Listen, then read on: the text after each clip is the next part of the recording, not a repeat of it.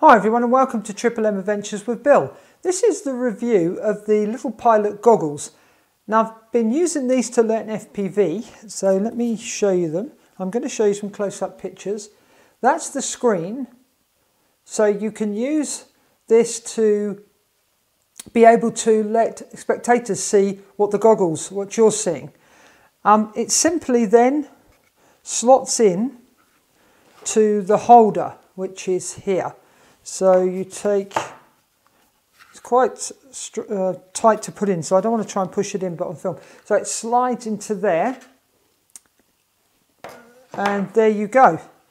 It's very simple. It's got a power supply at the top. I'll go through this on a picture.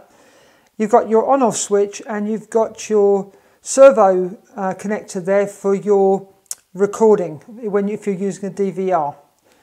Then on this side, we just have a joystick, so we can control the menus. I'm not going to go through the menus, they're quite simple. It's got auto tune, which is not a good idea because it doesn't always match up perfectly. So I do this menu, but this is just a review to give you my thoughts of this goggle. I think actually it's brilliant for the price. Okay, I can't compare them to any other goggles because I've never used Fat Sharks and I've never used any other goggles. So I am a newbie, and so my opinion is just going to be because I've only used these. But I think they are great. They do the job. They're nice and bright, even though obviously the sunlight with normal goggles, there's no light coming in. With these, it doesn't really matter that it's coming out from the outside. I don't find that distracting. And you can see the image clear. You'll see there's a mirror. It works on a mirror system.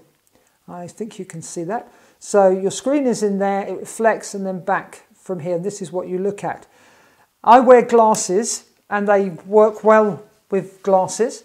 I can see the image clearly. You can see it comes with, I think it's called just a normal, straightforward antenna, but I've put a Team Black Sheep patch on there, patch antenna. And it came with this circular one, so I've kept that. I'm using both of those. And the range seems to be very good.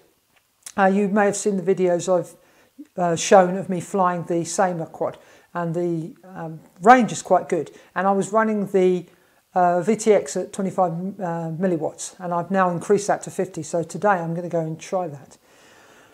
Okay, what I've done with my little pilot goggles is I've done a video on this. I put my DVR there. So I just used some double-sided tape to tape it on. And then you can see some double-sided tape there. Now this is for my battery to power the DVR. So I just slide that in and clip it on. And there we go. And what I did, and it actually balances out quite nicely, my battery, which plugs in with this lead here, and it goes into the top of your goggles here. What I've done, I've put some sticky Velcro onto the battery and sewed, as I'm a bit of a dab hand with a sewing machine, I sewed on Velcro here. So all I have to do is just position that like that, and it actually works out quite nicely. You've got the weight of this pulling the goggles back onto your head properly, and it's actually quite comfortable. Right, okay, I'm going to switch over to the pictures now so that I can point out what's what on the actual screen, so that you know where to plug everything in.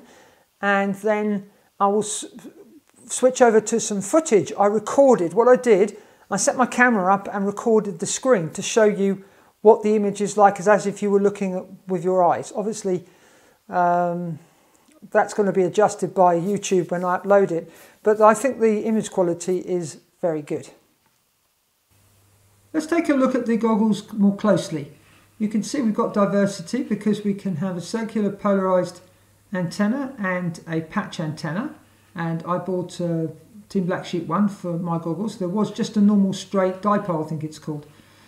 This is where we plug in our DVR.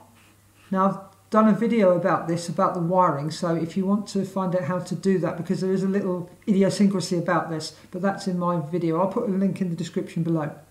There's the power button, and that's where you plug your goggles in. And you can see it attaches to here, and there's the Velcro that I've got on my goggles so that I could just attach the battery to the back. And you can see my 2-cell battery in place so that I can plug the balance lead into my DVR so that I can record. I won't go into the DVR because there is a video already about that. Down here is where you have the joystick where you can control the menus. And the menus are very simple. There's nothing more complex. You can change the brightness of the screen, and you can change which channel you're looking at. And you can do auto scan, but that's not a good idea. It's better to program in the actual frequency. And on the goggles, you can use the joystick to choose whether you want to view the FPV footage that you've recorded or the live feed coming from your quad's camera. Let's move on to the next picture. And here it's just a close-up of the back of the goggles on the strap where I have sewn some Velcro. You could do that by hand. I used a sewing machine, and then you'll see the sticky back plastic on the battery, stuck to the battery so that I can attach it to the goggles.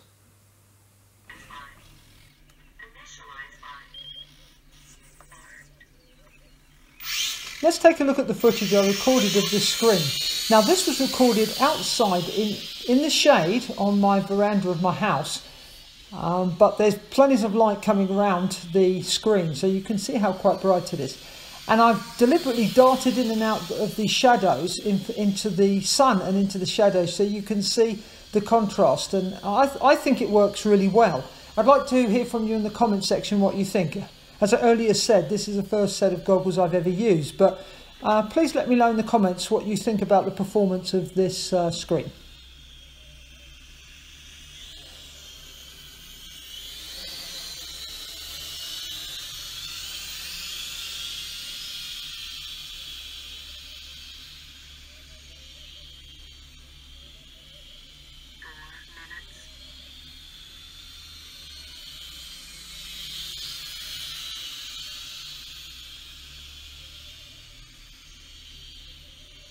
I'm sure your camera would make quite a difference to the video.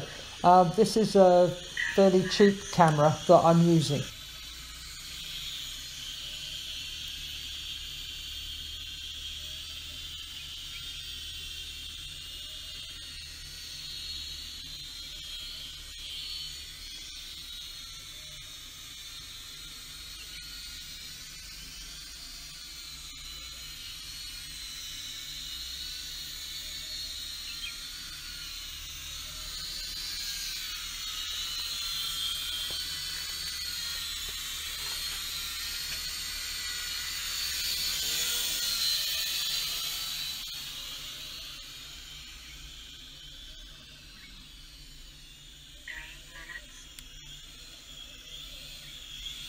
Just for reference, you're hearing the sound, obviously because my camera is picking up the sound as the quad flies past. But my DVR that I use, my Ishin one, doesn't record sound, and you get awful buzzing noise. So when I produce my videos, I obviously turn off the sound.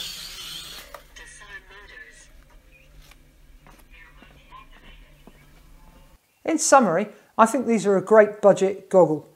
I've been very pleased with them, but as I said earlier, these are the only goggles I've ever used, so I can't compare them.